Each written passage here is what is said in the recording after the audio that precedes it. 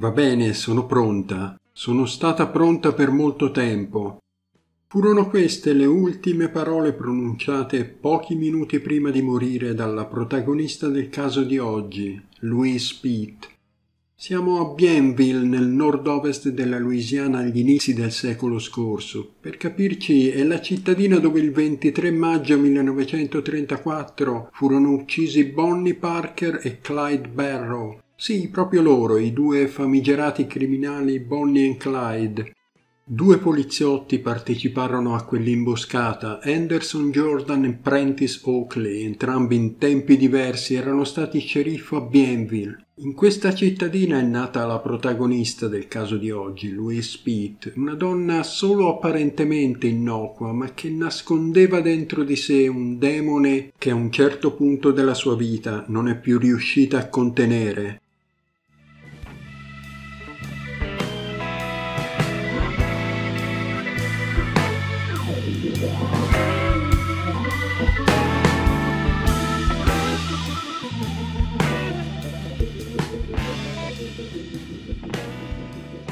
Ci troviamo nel profondo sud degli Stati Uniti. Le popolazioni francofone del posto parlano il Cajun, una varietà di francese molto diffusa da queste parti. Il nome Bienville significa buona città o buon posto, ma non c'era niente di buono in Louise. Piccola ladra, prostituta e truffatrice prima, omicida seriale poi, considerata una delle vedove nere del crimine negli Stati Uniti. Nata a Lofi Louise Presler il 20 settembre 1880 a Bienville in Louisiana, amava descrivere se stessa come un'anima delicata e tranquilla, l'archetipo della bella del sud, un termine con cui si indicava una donna bianca solitamente giovane e proveniente da una classe sociale elevata del profondo sud degli Stati Uniti.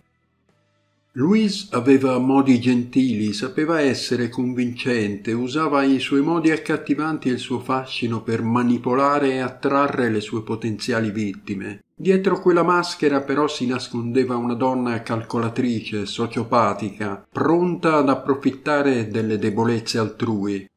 Al momento della sua morte, l'11 aprile del 1947, Louise Peete aveva ucciso almeno 2 volte ed era sospettata di altri 2 delitti. 2 dei suoi numerosi mariti si erano sicuramente tolti la vita e così un altro, almeno secondo lei. Il tempo avrebbe aggiunto almeno 1 e forse 3 persone alla sua lista di vittime conosciute. Era una donna avida di soldi, nonostante fosse di estrazione agiata. Era figlia di un proprietario di un giornale. Insomma, i suoi genitori erano persone rispettabili e tutto si sarebbero aspettati tranne che lei portasse il terrore nelle vite di coloro che l'hanno incontrata e che solo per fortuna sono sopravvissuti. Dalla sua adolescenza in poi ha usato la menzogna in modo sistematico. Non solo, ha tradito, rubato e infine ucciso per ottenere ciò che voleva. A soli 15 anni dovette lasciare il costoso collegio in cui l'avevano mandata i suoi genitori. Ripetute menzogne e una serie di piccoli furti denunciati sia dagli studenti che dagli insegnanti la costrinsero ad andarsene. La Louisiana, soprattutto allora, non era esattamente uno stato liberale e la promiscuità sessuale di Louise non favorì la sua permanenza in quel collegio. Piccoli truffatori e prostitute non erano accettati. Immaginate l'imbarazzo che questa situazione causò alla famiglia. Questo però era nulla in confronto a quello che sarebbe successo in seguito. L'idea di lavorare o di sposare un marito sufficientemente ricco per quanto alla moda potesse essere nel sud non le era mai venuta in mente. Avrebbe potuto assicurarsi facilmente un futuro di prosperità e benessere, ma lei preferì diventare un'assassina seriale.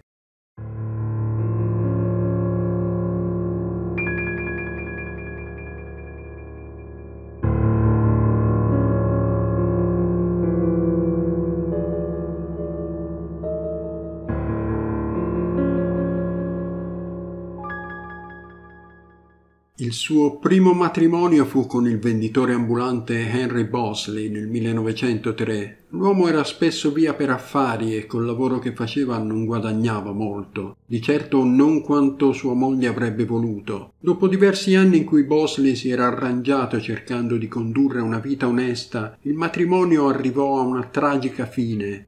Nel 1906 Henry tornò a casa senza preavviso e trovò Louise a letto con un altro uomo. Sì, del resto i suoi viaggi di lavoro offrivano a sua moglie tante occasioni di infedeltà. Sconvolto da tutto ciò, Henry Bosley si tolse la vita. Sarebbe ingiusto definirlo la sua prima vittima, certo, non era stata lei a spingerlo al suicidio, ma tra le molte persone che incontrarono Louise, lui fu comunque il primo a morire. E non sarebbe stato l'ultimo.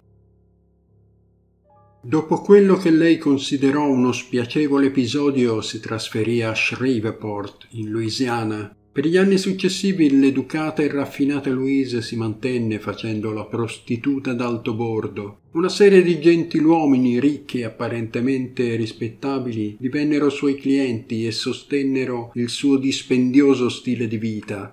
Quello che loro non sapevano ancora era che sarebbero diventati anche le sue vittime. Louise rubava ogni volta che l'occasione glielo permetteva, sapendo benissimo che i suoi clienti non avrebbero osato denunciare i furti, vista la situazione.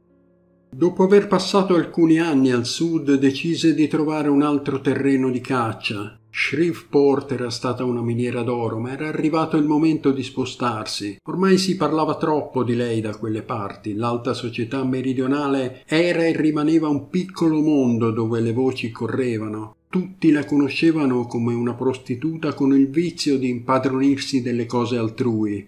Sì, era proprio arrivato il momento di migrare verso altri lidi. Fu così che nel 1911 arrivò a Boston, nel Massachusetts. I gentiluomini ricchi e esteriormente rispettabili di quella città erano spesso rispettabili in privato quanto quelli di Shreveport e ugualmente vulnerabili alla seduzione, al furto e al ricatto. Ora Louise stava per assumere un'altra identità. Andava in giro dicendo di essere l'erede di un certo Rossley, un ricchissimo uomo di Dallas in Texas. Per rendere la sua storia più credibile e suscitare compassione, diceva a tutti di essere stata confinata a lungo in un convento prima di fuggire al nord.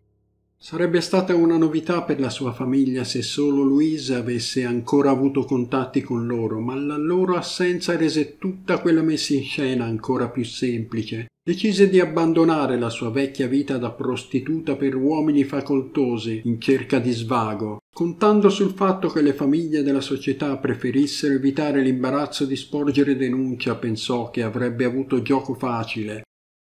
Del resto, il collegio e Shreveport non avevano fatto nulla per frenare le sue tendenze criminali, le avevano semplicemente insegnato come evitare la punizione.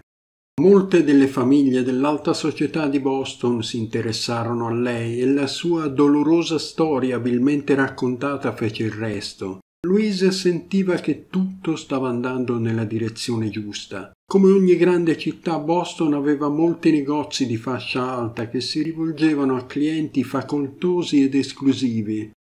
Non passò molto tempo prima che lei iniziasse ad addebitare i suoi costosi acquisti sui conti dei malcapitati uomini che ebbero la sfortuna di conoscerla. Astutamente lei puntava sul fatto che fossero preoccupati di evitare l'imbarazzo e le pagine mondane dei giornali di Boston. Ancora una volta ebbe ragione, poi alla lunga fu smascherata, almeno in privato. Per evitare l'imbarazzo la famiglia e la polizia di Boston le permisero di lasciare la città per ricominciare da capo sotto mentite spoglie. Waco in Texas fu la tappa successiva del suo peregrinare alla ricerca di soldi. Non ci volle molto prima che incontrasse un facoltoso petroliere di nome Joseph Apple. Tutto si può dire di Louise tranne che non sapesse riconoscere le sue prede. Apple era ricco e disponibile, l'ideale per una come lei. Come sempre però gli imprevisti sono dietro l'angolo e dopo solo una settimana un colpo di pistola mise fine alla vita di Joseph.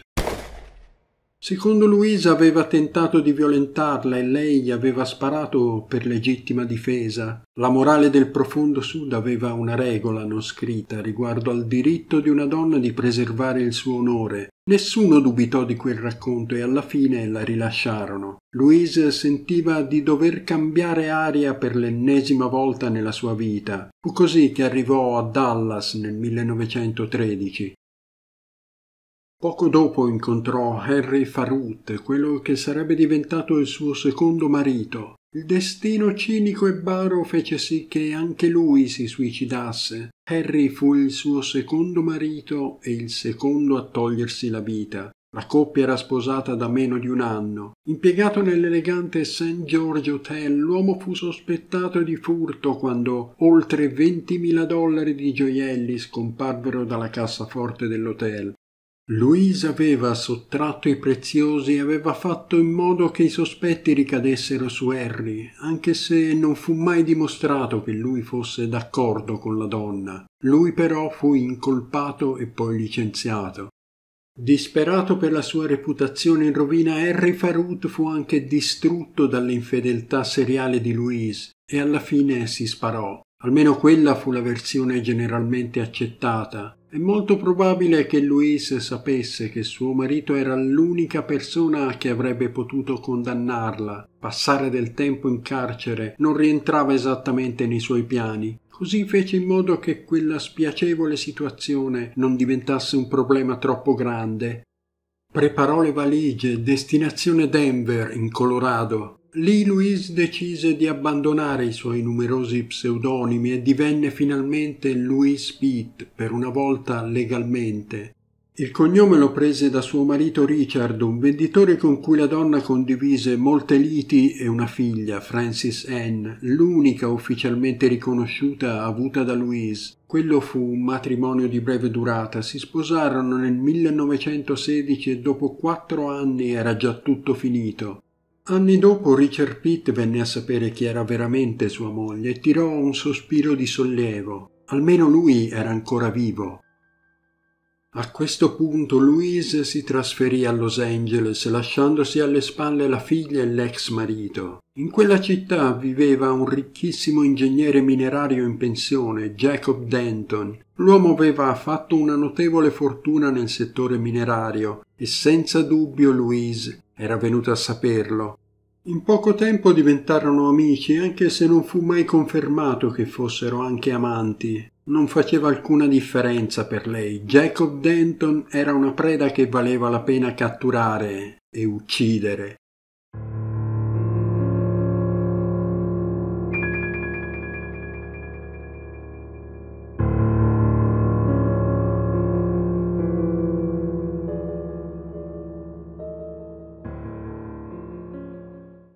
Nel maggio del 1920 si trasferì nella lussuosa villa di Denton sul Wilshire Boulevard, una zona esclusiva abitata solo da ricchi. Denton, quando era in viaggio per affari, affittava la sua residenza per $350 a settimana. Non si sa bene come Louise riuscì a strappare un prezzo di favore a $75. La donna, secondo alcune testimonianze, oltre a essere stata la sua inquilina, sarebbe stata anche la governante, forse l'amante. Qualunque cosa fosse, una settimana dopo l'arrivo di Louise, Jacob Denton scomparve. La donna vide la possibilità di vivere una vita agiata con i soldi di Denton. Solo 3 giorni dopo la sua scomparsa falsificò la firma dell'uomo per ritirare $300 dal suo conto bancario e avere accesso alla sua cassetta di sicurezza. Con una parte di quei soldi pagò il giardiniere che le aveva consegnato una grande quantità di terra. Stranamente la donna non gli chiese di scaricarla in giardino ma nel seminterrato, dicendo all'uomo che voleva coltivare i funghi.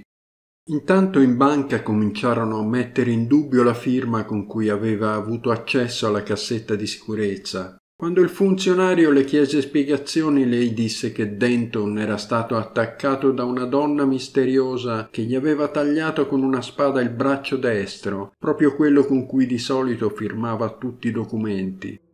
Decisamente non una spiegazione convincente, ma averla fatta franca per molto tempo le aveva fatto pensare di potersela cavare in qualunque situazione. Per una sorta di autocompiacimento la menzogna era diventata una costante nella sua vita. Mentiva sempre, anche quando avrebbe potuto farne a meno. Sostenere una situazione simile però alla lunga diventò complicato. Nel frattempo parenti e amici di Dalton cominciarono a chiedersi dove fosse finito. Si stava davvero riprendendo da quell'aggressione e si vergognava troppo per uscire in pubblico come sosteneva Louise? O c'era qualche ragione molto più oscura di cui nessuno era a conoscenza? La figlia adolescente di Denton, naturalmente sospettosa, assunse un avvocato e decise di scoprire la verità sulla sorte di suo padre. Ancora una volta Louise, sotto la pressione incalzante delle domande, non riuscì a fornire spiegazioni convincenti all'avvocato. Nel frattempo la donna continuava a spendere i soldi di Denton, guidando la sua macchina, impegnando i suoi gioielli e le sue cose e affittando stanze della villa. Naturalmente i suoi ignari inquilini le pagarono i soldi dell'affitto.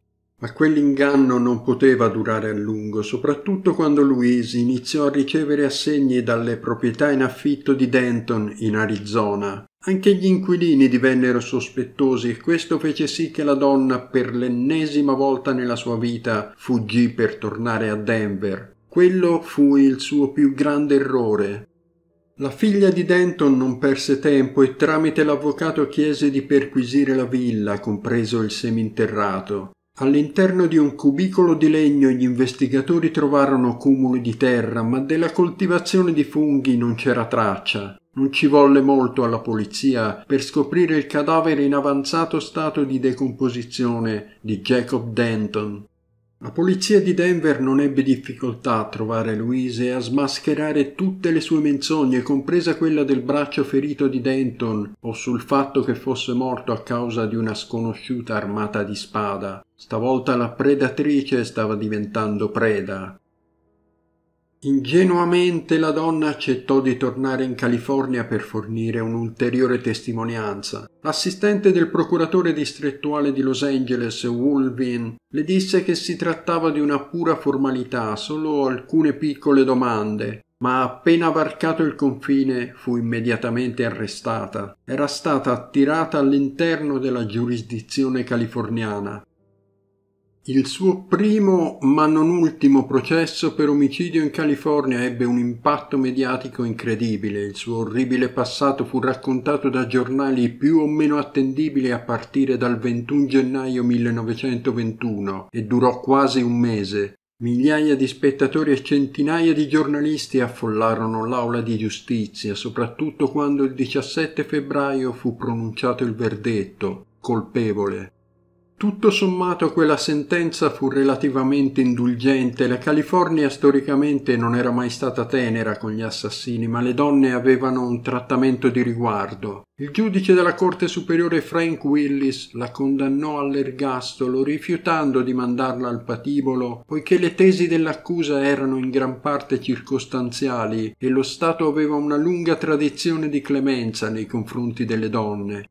L'ex marito di Louise, Richard Peete, fu sconvolto. Nonostante la loro storia, aveva sempre sostenuto fermamente l'innocenza della moglie, anche dopo che lei aveva detto di voler divorziare per iniziare una nuova vita. Poi lei aveva interrotto bruscamente i contatti dopo che lui le aveva negato il divorzio. Quello però era troppo per Richard. Depresso e incapace di reagire, nel 1924 si sparò mentre si trovava in un hotel a Tucson, in Arizona. Passò i successivi 18 anni nella prigione femminile di Tehachapi, dove fu una detenuta modello. Durante la detenzione divenne amica di Clara Phillips, reclusa per aver ucciso l'amante di suo marito con un martello. Nel 1939 Louise lasciò il carcere in libertà vigilata.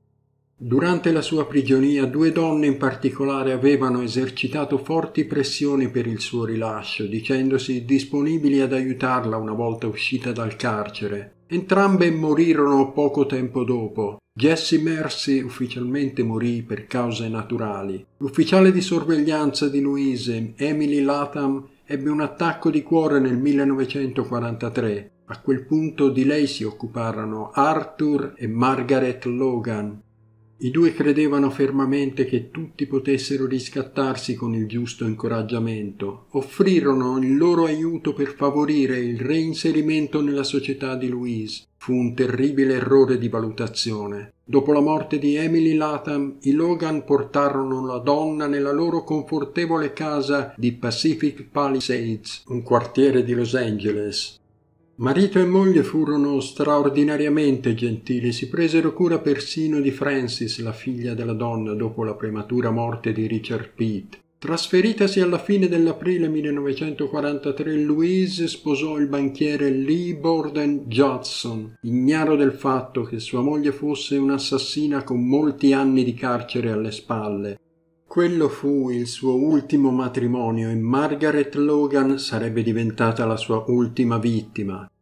Louise da subito cominciò a mettere in giro delle strane voci contro Arthur Logan, da tempo sofferente di demenza. Solo un mese dopo l'arrivo di Louise, Margaret Logan scomparve e pochi giorni dopo Arthur fu ricoverato al Patton State Hospital solo perché Louise lo considerava violento e ingestibile. Per 6 mesi la donna e suo marito Lee Judson occuparono la casa dei Logan. Alla morte di Arthur nel dicembre 1944 i due vissero comodamente, anche se Lee continuava a chiedersi che fine avesse fatto Margaret Logan. Non aveva ancora idea di aver sposato un'assassina e tantomeno che la donna scomparsa fosse sepolta nella proprietà dove abitavano. Louise ormai era arrivata al punto di credere alle menzogne che diceva. A riportarla con i piedi per terra ci pensò la banca quando scoprì degli assegni falsificati a nome di Margaret e datati dopo la sua scomparsa. La polizia non perse tempo, fece visita alla donna e conoscendo il suo passato perquisì la proprietà, trovando il cadavere di Margaret Logan sepolto sotto un albero di avocado in giardino. Aveva ucciso di nuovo solo poche settimane dopo aver scontato 18 anni per il suo precedente omicidio. Fu immediatamente arrestata e questa volta i tribunali della California non furono molto indulgenti. Margaret era morta per un colpo di pistola alla nuca dopo aver subito una frattura al cranio, una morte molto simile a quella di Jacob Denton nel 1920. Louise negò tutte le accuse e disse di non aver nulla a che fare con la morte di Margaret. Quella serie di morti e suicidi che sembravano non finire mai si chiuse con un'altra tragedia. Anche il marito di Louise, Lee Judson, fu arrestato e accusato di omicidio. Il mondo di Lee crollò intorno a lui. La sua nuova moglie aveva ucciso almeno 2 volte e lui stesso era stato arrestato per un crimine di cui non sapeva nulla. La vergogna e la tensione divennero insostenibili. Finalmente l'11 gennaio 1945 la sua posizione fu chiarita e le accuse ritirate. Dopo sole 24 ore Lee si lanciò nel vuoto dall'edificio Spring Arcade di Los Angeles. Louise era rimasta vedova ancora una volta, ma non ebbe molto tempo per piangere. Il suo ultimo processo per omicidio, il terzo dopo Joe Apple e Jacob Denton, iniziò il 23 aprile 1945. Fu un altro evento mediatico che suscitò un'attenzione morbosa. Il risultato non fu mai messo in dubbio. I pubblici ministeri accusarono la donna di aver ucciso Margaret Logan e aver falsificato gli assegni della donna. Una giuria di 11 donne e un uomo la condannò il 31 maggio del 1945. Il 1 giugno 1945, esattamente un anno dopo l'omicidio di Margaret Logan, il giudice della Corte Superiore Harold Landreth la condannò. Salvo miracoli legali o la clemenza del governatore, e nessuna delle due era probabile date le circostanze, sarebbe entrata dentro la camera a gas di San Quentin. In attesa dell'esecuzione tornò nella sua vecchia dimora, il carcere femminile di Tehachapi. Il suo soggiorno fu breve. Gli avvocati nominati dal tribunale tentarono di salvarle la vita senza riuscirci. I tribunali d'appello giudicarono il suo processo equo e la condanna giusta. Il fatto che fosse recidiva ovviamente non depose a suo favore. Il sistema giudiziario l'aveva salvata una volta, non poteva farlo di nuovo, non dopo che la donna aveva ucciso ancora. Era la primavera del 1947 e tutto era perduto per Louise Peete. Giovedì 10 aprile di quell'anno un'auto arrivò a Tehachapi e la trasferì a San Quentin, il luogo dell'esecuzione. Il direttore Duffy si assicurò personalmente che nella camera a gas tutto fosse pronto, mentre Louise attendeva in una stanza vicina. In quel momento era la seconda donna che veniva giustiziata in quel carcere, ma questo non rese le cose più facili. Lei dormì in modo irregolare fino a quando non fu svegliata verso le 5:30.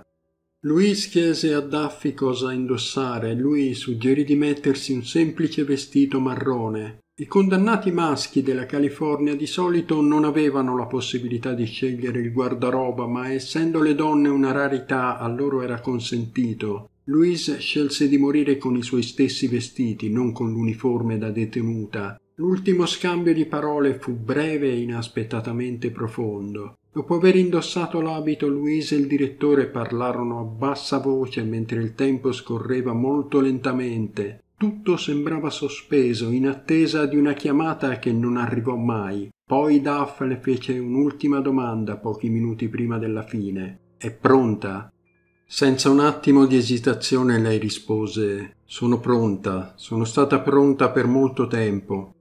Si incamminò lungo il corridoio e percorse quei pochi metri che la separavano da quella stanza dove sarebbe entrata per la prima e ultima volta. Quando le guardie lasciarono la stanza, una di loro le disse: «Addio, buona fortuna. Respira profondamente e non cercare di respingere il gas».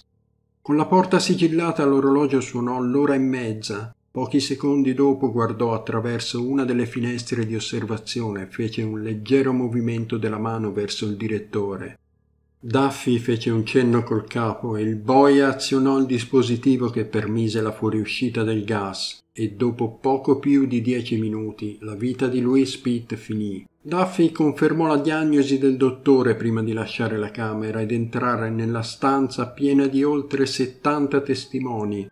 «Questo è tutto, signori, uscite per favore». Erano le 10:43, i testimoni se ne andarono e Louise fu lasciata immersa in quei fumi letali. Fu portata via quello stesso pomeriggio, i suoi vestiti furono bruciati e la camera decontaminata. Ad oggi è stata una delle sole 4 donne ad entrare in quella camera a gas in California.